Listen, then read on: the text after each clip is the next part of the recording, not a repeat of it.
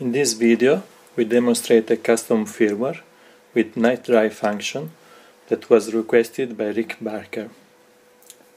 Let's switch bars on. This is just normal bars behavior. Then there is the special KnightDrive key.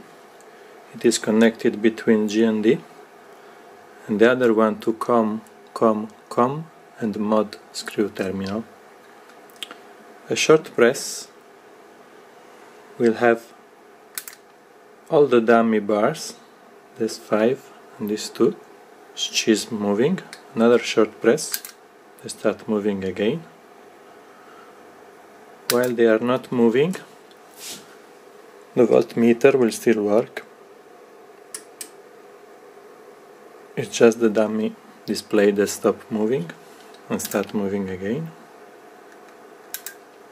With a long press, a lot of things shut off.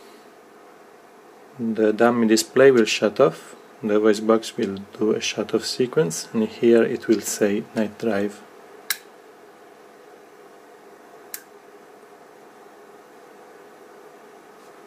This to off, this fade, here it says KnightDrive, and this does a shut off sequence. Long press again, it will shut on with the sequence here, with the fade here, and back to normal messages there, and this to back on. Long press.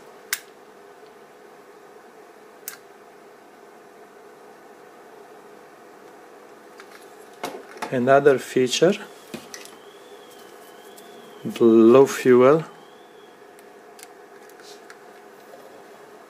here is flashing. Sorry. When we are in low fuel, it flashes.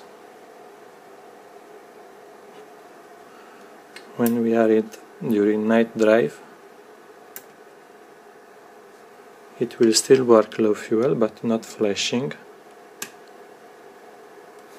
It is not flashing, so not to disturb the driver while driving. Back on,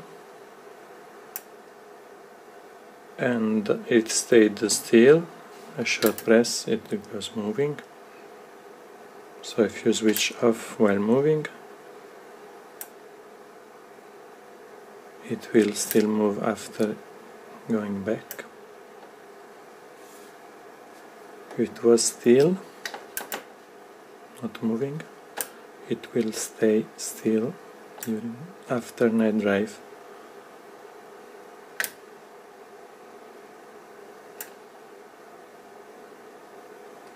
That's all.